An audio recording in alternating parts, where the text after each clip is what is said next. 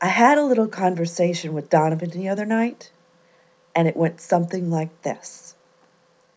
Hey, my baby, I love you, and I'm so sorry you had to go.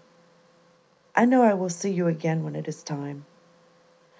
Hey, Mama, I love you so much. Thank you, thank you, thank you. I am so happy I chose the right family. Donovan, we are all so happy to love you. Oh, Mama, you have to tell everyone that I am doing great, and this place is so awesome. I could do everything. He laughed out loud and he sang, I got no strings on me. And he laughed again and said, and everyone knows me up here, too. I feel like a famous person. Well, of course you're famous, just like your mama. And we laughed out loud together.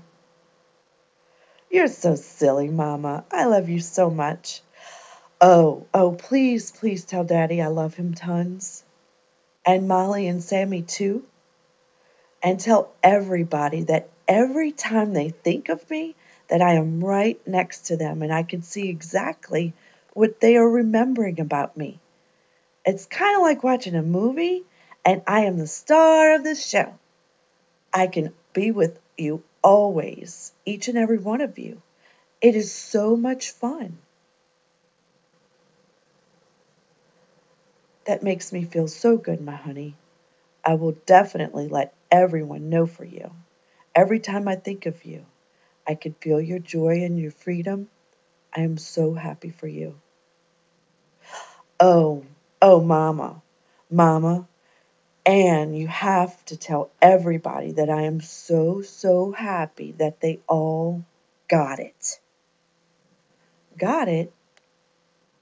Got what, my baby? My purpose for being. Me too, my beautiful boy, me too. I love you bunches and bunches. I love you, Mama, forever. The definition of being. It is a noun, and it means the fact of existing, existence, conscious mortal existence, life. If only we could learn to live like Donovan. If only we could all learn how to just be,